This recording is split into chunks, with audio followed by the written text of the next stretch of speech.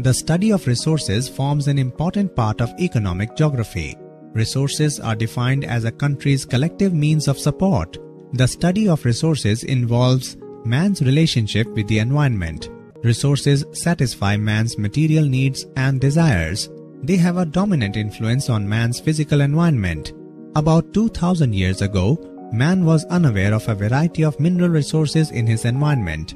As recently as 250 years ago, man knew nothing about petroleum and gas reserves. Once their use was known, fossil fuels became the most precious resources. Resources have therefore certain characteristics which make them available and useful to man. In this chapter, we will study the following concepts: resources and development, conservation of resources. Resources and development. Resources are defined as a country's collective means of support. The study of resources involves man's relationship with the environment. Resources satisfy man's material needs and desires.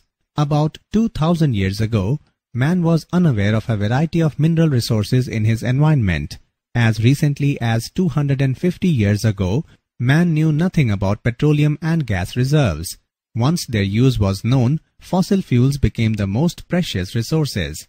Resources have therefore certain characteristics which make them available and useful to man. Characteristics of resources. Biosphere. The resources come from our physical environment. Human beings are at the center of its one component called biosphere. Economic. Human beings make resources available through their economic activities. Social. Human institutions, industry, and society accelerate their development. Technology. It is the main human agent of transformation of materials available in nature into resources. Value of resources. Resources have economic value. They are the backbone of the economy of a nation.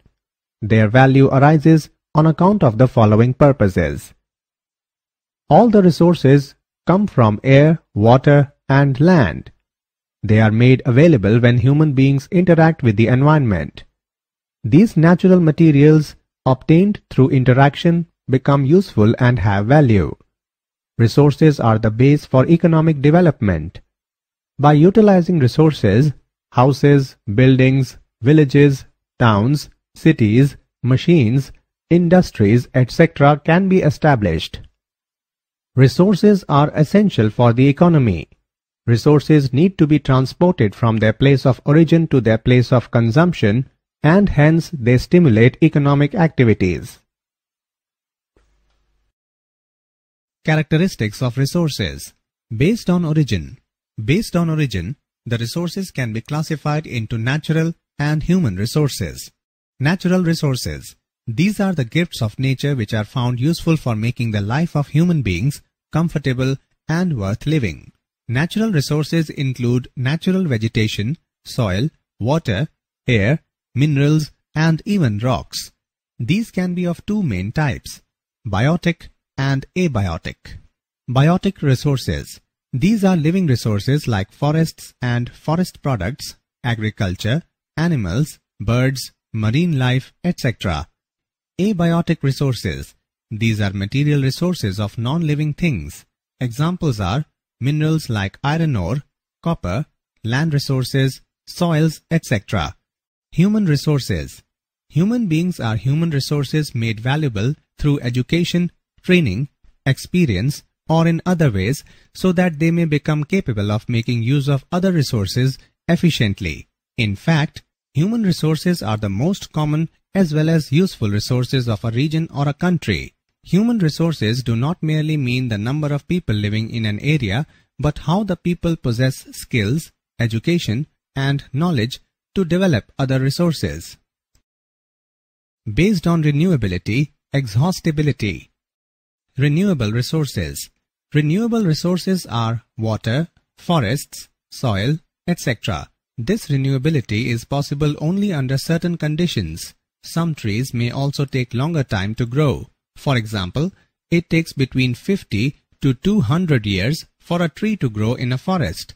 Availability of fresh and pure water in a river may be obtained under certain conditions of environment.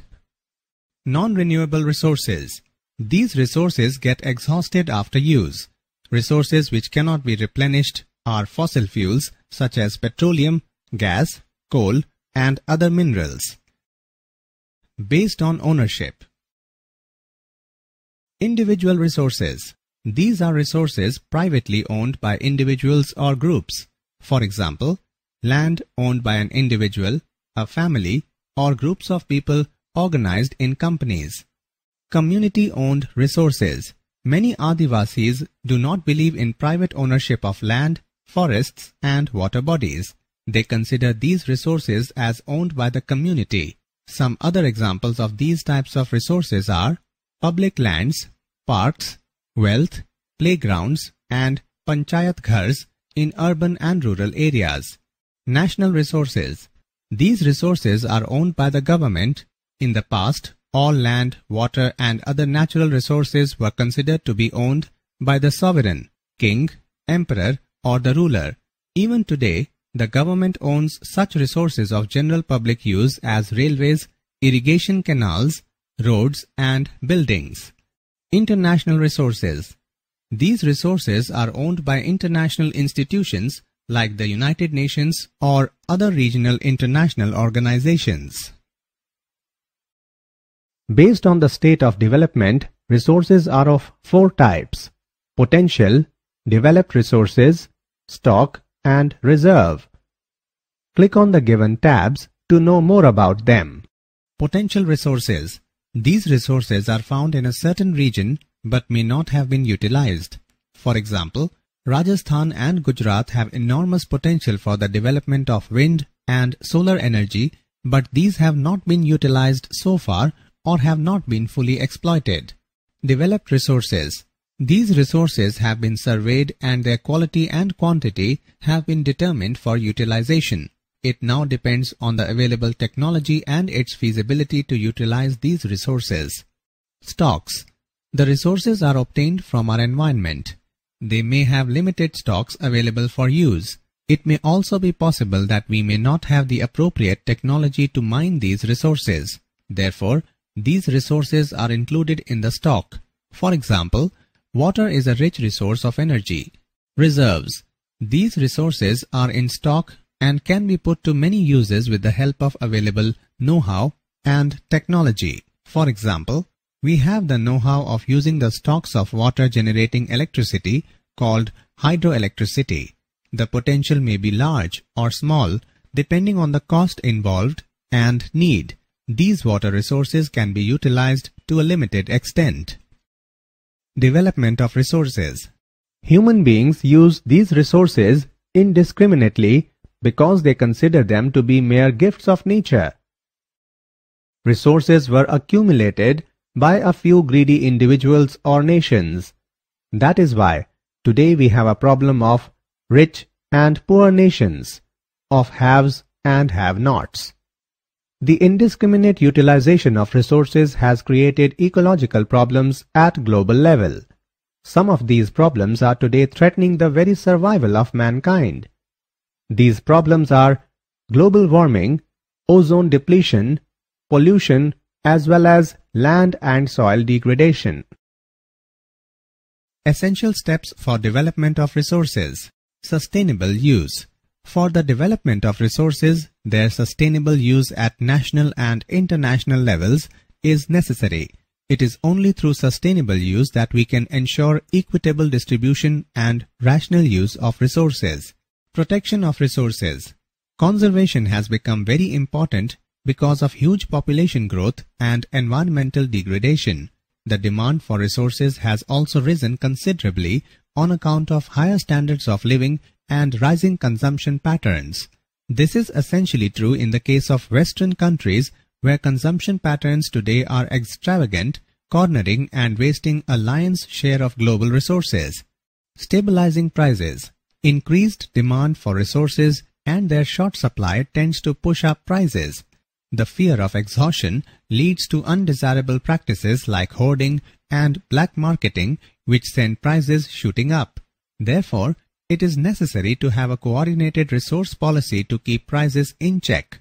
Problem of wastes and pollution. The exploitation of resources leads to accumulation of huge wastes in the environment.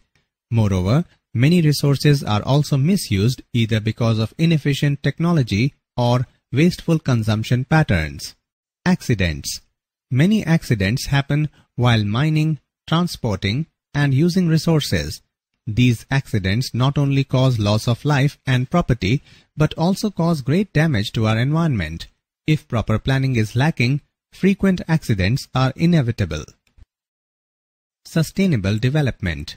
Sustainable development is defined as economic development that ensures use of resources and the environment without compromising the needs of future generations. The Earth Summit, held in June 1992 at Rio de Janeiro, Brazil in South America, discussed for the first time issues concerning our environment. The Earth Summit was attended by over 150 heads of states and NGOs, non-governmental organizations. It adopted Agenda 21, which reflects the concerns of the delegates. For the first time, the focus was on sustainable development. The conference was organized by the United Nations Conference on Environment and Development, UNCED. The declaration under Agenda 21 stated, "Environmental damage, poverty and diseases need to be combated. There is a need for global cooperation on common interests and shared responsibilities. We should not compromise on the needs of the future generation. The major objective should be to draw local Agenda 21 or act locally and think globally." Resources planning in India.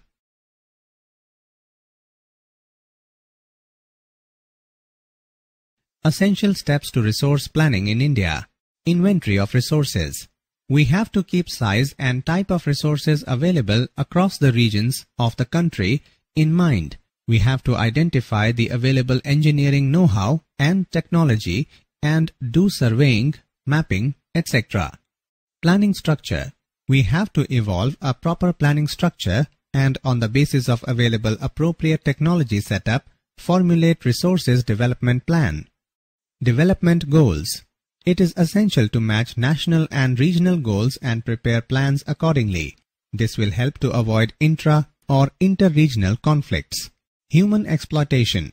We have to ensure that resources are not exploited wrongly in a particular region. For example, the forest resources will need more conservation measures than their exploitation. Appropriate technology. In India's context, appropriate technology is essential because in the past, under colonial rule, resources did not often contribute to national development. It is only with the help of appropriate technology that certain shortcomings on account of history of the subcontinent can be overcome.